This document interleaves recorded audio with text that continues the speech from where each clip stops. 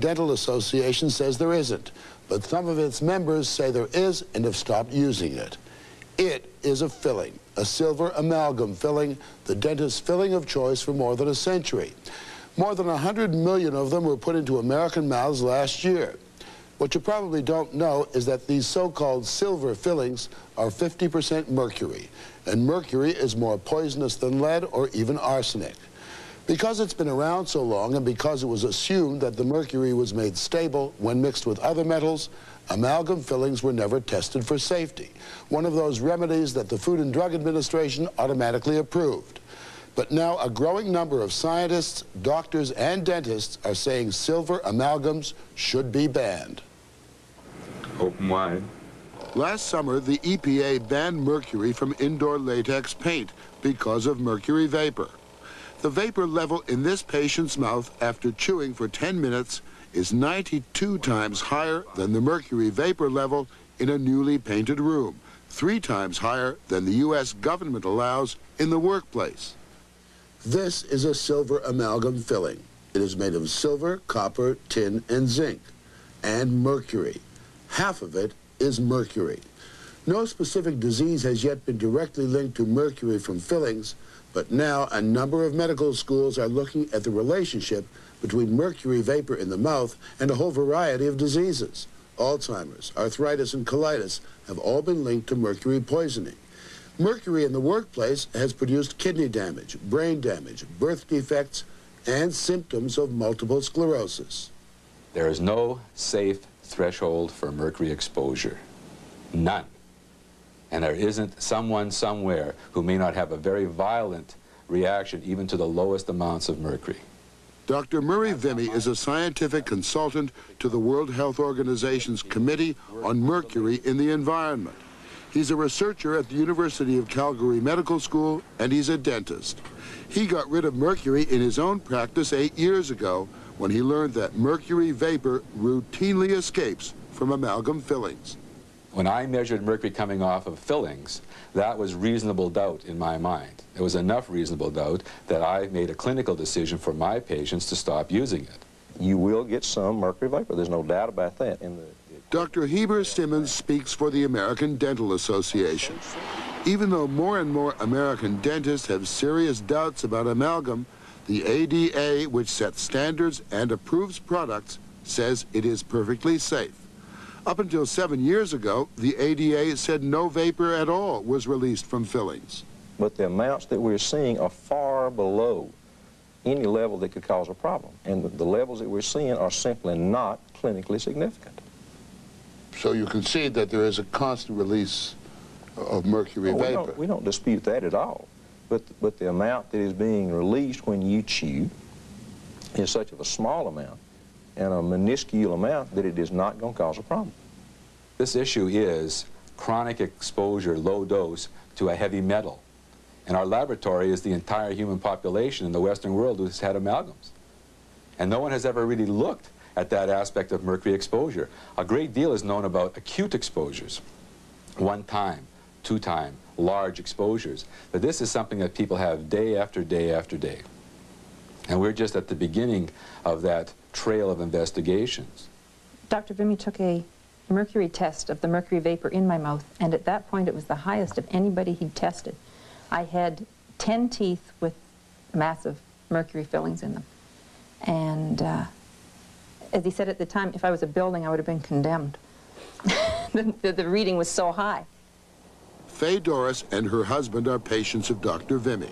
She was crippled by arthritis, suffered from fatigue, colitis, and memory loss. Her doctor told her back in 1985, at the age of 35, that within 6 months, she'd be confined to a wheelchair. After reading about a connection between mercury and arthritis, Dave Doris talked to Dr. Vimy about removing his wife's fillings. I said, go ahead and do it. What have we got to lose? The prognosis is she's going to be in a wheelchair by Christmas for the rest of her life, which was scary for me. I was mercury-free, I think, by the 21st of August of that year. And within 3 weeks later, I didn't have to use a cane, and all my symptoms started going away. I had more energy. My tremor stopped in my hands. I could do things again. It was just marvelous. And noticeably, the swelling on the joints of her hands started to go down. But the biggest thing was it wasn't painful on her feet to walk. And have any of those symptoms returned? On the whole, I'd say 95% of it is gone away. That's clinical evidence. That's not scientific evidence. But clinical evidence is where science has to start. Science starts with observation. The kind of evidence Dr. Vimy is talking about is what scientists call anecdotal, reports of recoveries that have not been monitored under strict laboratory conditions. There are thousands of anecdotal stories all over Europe and the United States. This group in Illinois reported relief from symptoms of manic depression, chronic fatigue, and migraine headaches, from multiple sclerosis and anemia. Last May, Nancy Yost from San Jose was told by her doctors that she had multiple sclerosis. It was confirmed by magnetic resonance imaging, an MRI scan. Incurable. She'd worked in the dental industry and heard reports that some patients showed improvement after having amalgam fillings removed. And I was cautioned by the doctors always, you've got your hopes too high. Get real here. If you are better, it's going to be a long period. As a last resort, she had her 5 amalgam fillings taken out. She left the dentist's office using a cane and leaning heavily on the arm of a friend. The next morning, when I presented to my physician, I threw my cane at him and said, look. It was that quick? It was that quick. What did your doctor say? Well, he was incredulous. He knew it would be of benefit, but no one expected it would be instantaneous or so dramatic. My voice came back. My ability to walk and hold a pencil came back. It was there. That night, I ended up going to dinner in San Francisco and actually dancing 2 dances. And I hadn't been walking since May. Next day? Friday evening, the next day. Are there any lingering effects? Yes, yes. There are lingering effects if I get overtired or cold or under a great deal of stress. The National Multiple Sclerosis Society states that this is a cruel hoax on these people to take the fillings out in hopes that it's going to cure the MS. And it does not happen in those cases. It simply does not happen. I think it's a rather strange position to take because according to all the doctors I talked to, they said multiple sclerosis has between humans and animals. Doctors Vimy and Lorscheider have joined a growing number of dentists, doctors, and scientists calling for a total ban on amalgam. In this country, a ban would have to be imposed by the Food and Drug Administration. So what about the FDA? What does it have to say about silver fillings? Well, it refuses to be interviewed. Surprising, given the widespread use of the product and the confidence that Americans, indeed most of the world, has in both its caution and its expertise. The FDA did send us a brief statement. It says, the Canadian sheep study raises some preliminary questions about the safety of dental amalgams, but leaves important questions unanswered. The FDA remains confident in the value of amalgams in dental care. It says it could ban them, but it won't do that until it is satisfied there is a health risk. Why has the FDA been so slow? Well, that's interesting because what you see when you look into the FDA, you see that the FDA's dental division has been platooned full of American Dental Association people. The entire committee is made up of people from dental institutions, practicing dentists, and people from the dental industry who make the dental materials. There's virtually no medical input or basic science input from medicine on that committee. And so anything the ADA wants, they pretty much can get through the FDA. That's what's called effective lobbying.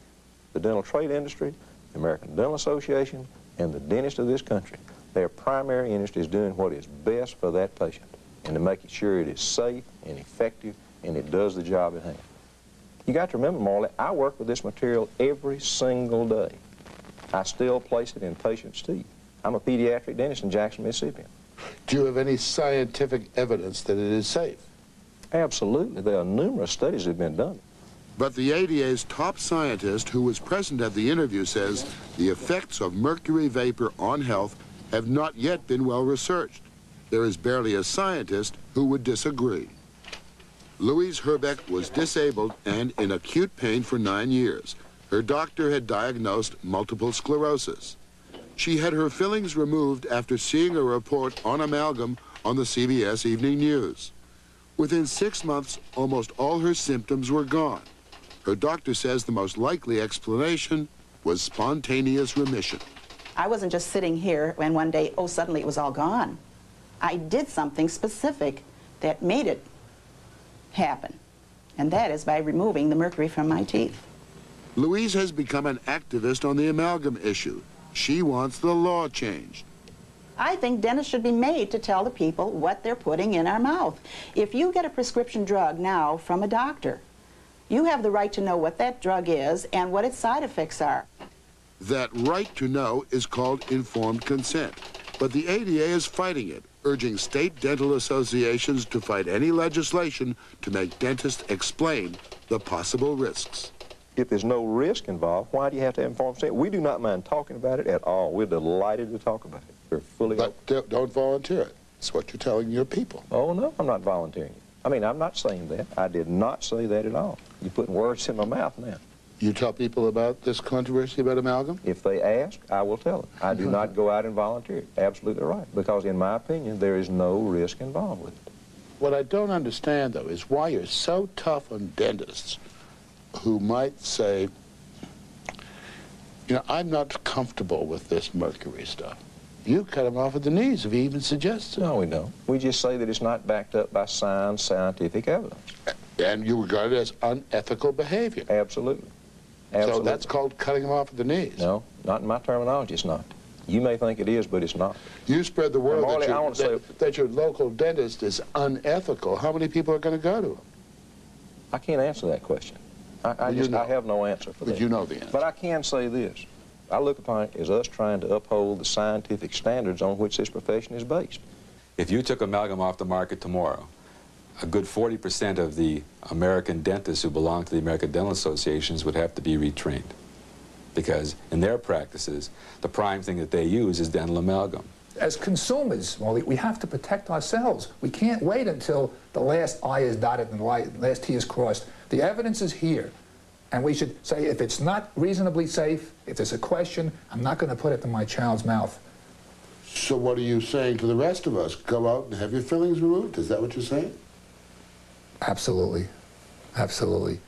Not everyone involved in the call for a ban on amalgam feels Dr. Zam's sense of urgency. Dentists who've stopped using amalgam suggest careful consultation before having any fillings removed.